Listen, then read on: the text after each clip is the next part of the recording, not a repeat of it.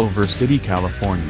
A cloak of invisibility envelops the 2018 Kia Niro Plug-In Hybrid everywhere it roams in Los Angeles. In Southern California's major cities, plug-ins and electric vehicles line the driveways and clog the freeways like nowhere else in the United States.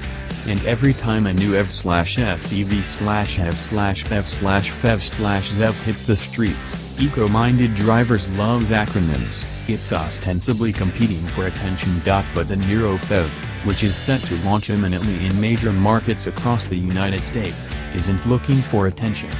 It's the most recent, under-the-radar jab at the Toyota Prius family from the South Korean manufacturer interested in stealing market share. If Kia aimed for the Toyota Prius with the traditional Niro hybrid, it shot dead on at the EV attributes of the Prius Prime plug-in when developing the Niro PHEV.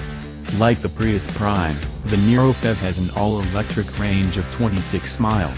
Its 3.3 kWh onboard charger is exactly the same strength as the Toyota's.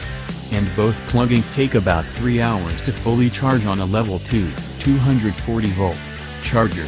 Plug it into a grounded household outlet for an overnight recharge.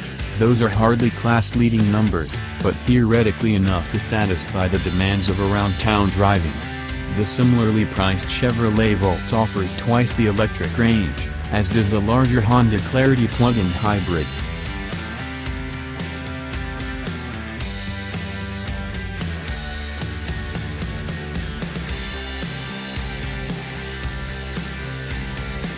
Yeah.